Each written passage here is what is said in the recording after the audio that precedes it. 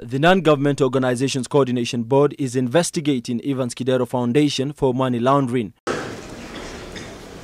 The foundation, whose patron is Nairobi Governor Evans Kidero, was registered on the 4th of October 2012, 6 months before the governor's election.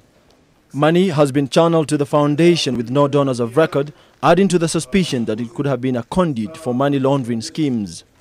The foundation has listed Nairobi County Head of Public Service Board Philip Opondo as its chairman, the governor's chief of staff George Wainaina is the secretary, and the governor's son Ronald Odhiambo Kidero is its treasurer. Evidently, the foundation is run by the governor's immediate family and closest aides.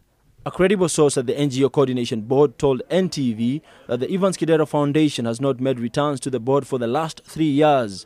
Through a red flag raised by the board, the Kenya Revenue Authority and the Central Bank's Banking Fraud Unit are said to be carrying out investigations on the foundation and its source of money.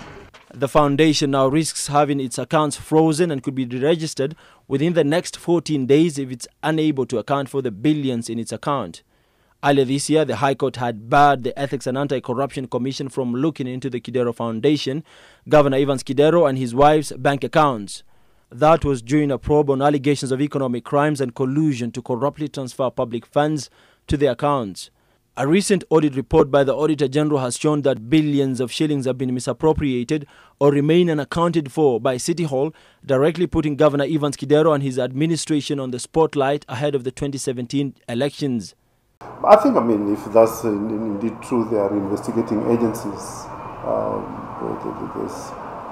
The CID, there is the money laundering unit in Central Bank, and there is the EACC, who are competent enough to investigate and bring out the whole truth. And as far as I'm aware, there is no investigation taking place. The leader of the minority in the Nairobi County Assembly, Abdi Ibrahim Hassan, on Tuesday wrote to the NGO Coordination Board asking questions about the Evans Kidero Foundation. The MCA believes it might be a conduit for money laundering alongside the Nairobi County Executive. Hudheifa Aden, NTV.